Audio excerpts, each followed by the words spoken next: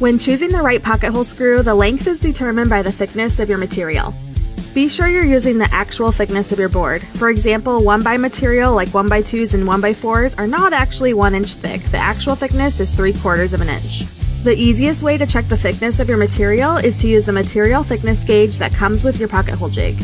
Most of your projects will involve joining 2 boards of the same thickness, but if you're using 2 different thicknesses, the length of your screw will depend on how your joint goes together. More on that in the caption.